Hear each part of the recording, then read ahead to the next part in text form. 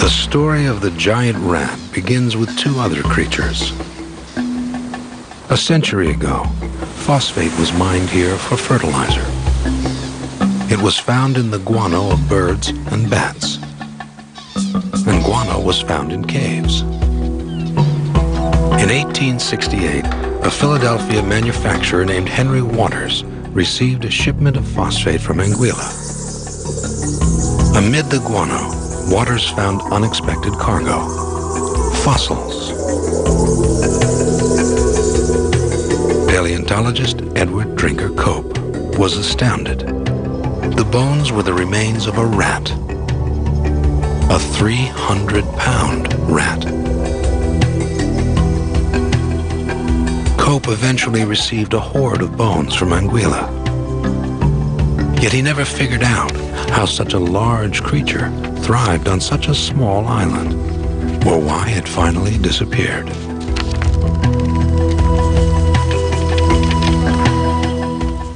Minutes after blasting through rock, the fossil hunters at last find what they've come for. Oh! Oh my God! Head of a femur. Huh. Down.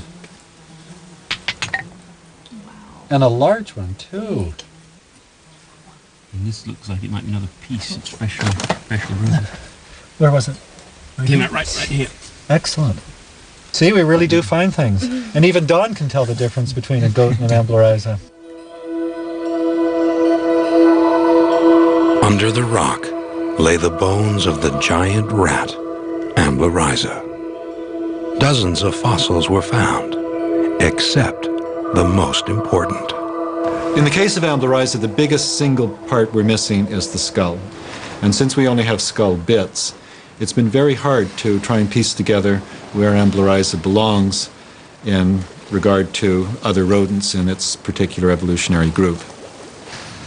Let's consider the position of Amblerisa within the group known as New World rodents. They include species like the capybara, chinchilla, guinea pig, and many others.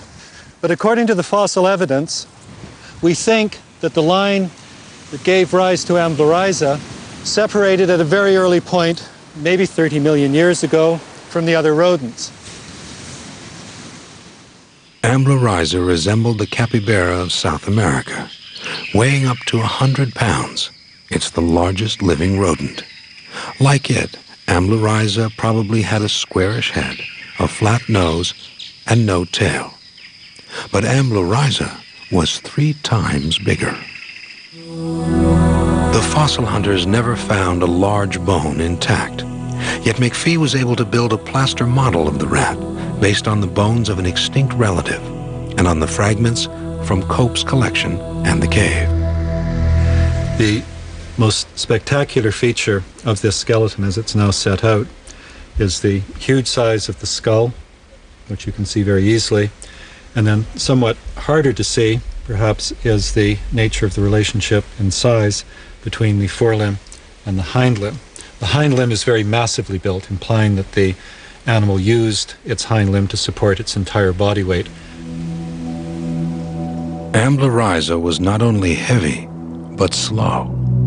With such large hindquarters and small forelimbs, it must have lived free of predators, else nature wouldn't have let it waddle down the path of evolution, unlike its fleet-footed cousin.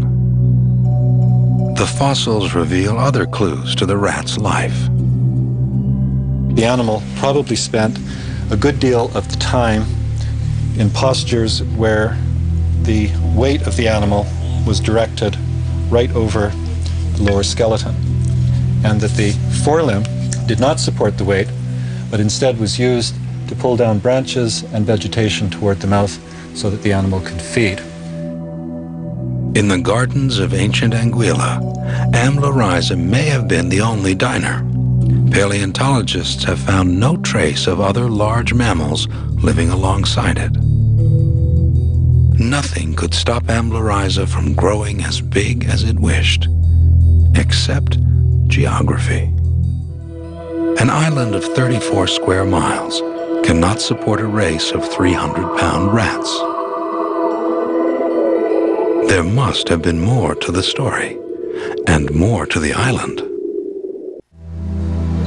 The inhabitants of Anguilla harvest the sea more than the land. What little grows on this Caribbean island couldn't support a huge plant eater. But 200,000 years ago, Anguilla looked like its neighbor, St. Martin. On such bounty, the giant rat Amblyrhiza thrived. Anguilla was not only greener, it was bigger, 12 times its size today. The world was gripped by an ice age, and the seas had fallen. Anguilla, St. Martin, and St. Bart's were one big island, Greater Anguilla. The thing that drives me is to try and understand why Amblyrhiza got to the West Indian Islands in the first place.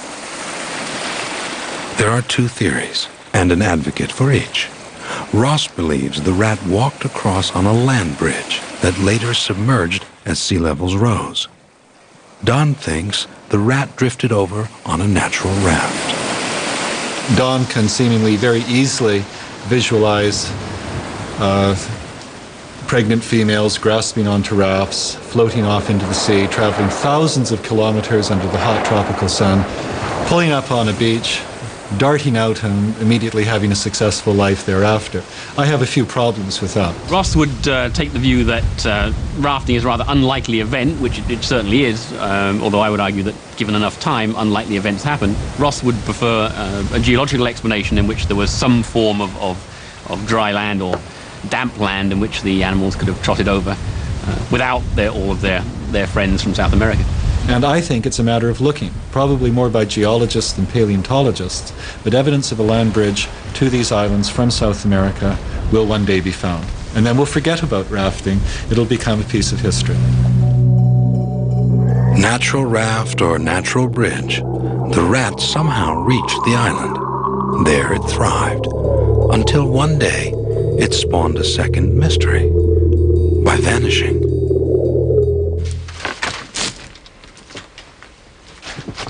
Back in Pitchapple Hole,